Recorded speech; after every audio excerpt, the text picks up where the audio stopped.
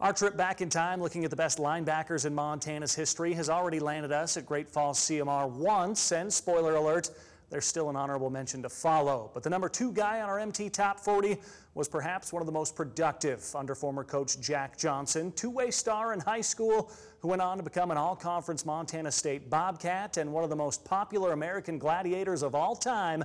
Number 2 is Jim "Laser" Kalafat.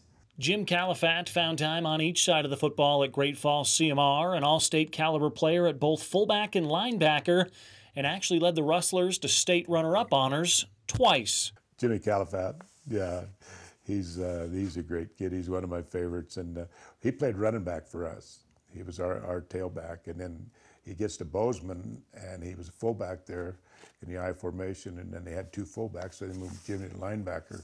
He became an All-American linebacker there. Just a great football player. Could run and strong and tough, smart, loved to play football, loved the game. His strength was just his nose for the football and getting there and getting off blocks. He was so strong, and you know, you're taking on offensive linemen, guys that are 280, 300 pounds, and you got to get off them as quick as you can. And he wasn't huge in stature in terms of height and so forth, but he had great leverage and was able to handle and shed blocks and get to the football. Montana State came calling for his offensive potential, but the Bobcats moved him to linebacker, where he enjoyed a record-setting career.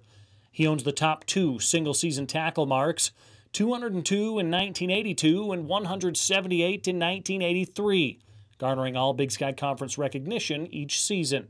His 30 tackles against Nevada in 1983 also rank first in MSU's single-game records, but he also boasts 3 more games with 29, 28, and 26 tackles.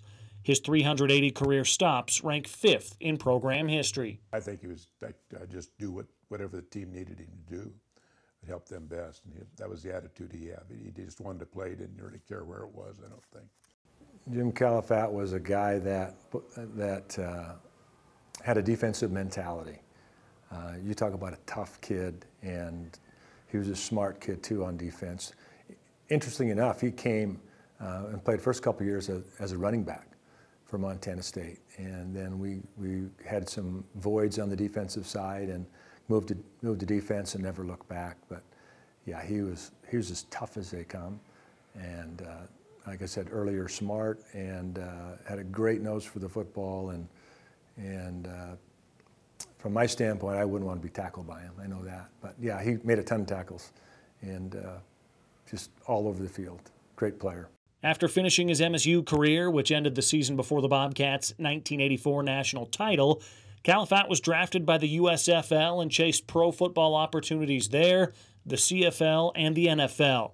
He suffered a career-ending injury with the Los Angeles Rams in 1987. One injury and one name change later, Jim Starr was joining the TV series American Gladiators, where he held the distinction of longest-serving male gladiator, competing in all 7 seasons, as well as the live tour. Oh, no, I don't know how he got that. He must have knew somebody out there in California. He went on and had a phenomenal career in American Gladiators, and he's still a star in that deal. He's still one of the icons from way back when, but I used to watch that all the time, and Jim was here, a couple of years ago. They did some sort of special or ESPN thing, and I know they filmed that here on campus, and I think that's the last time I saw Jim when he was here.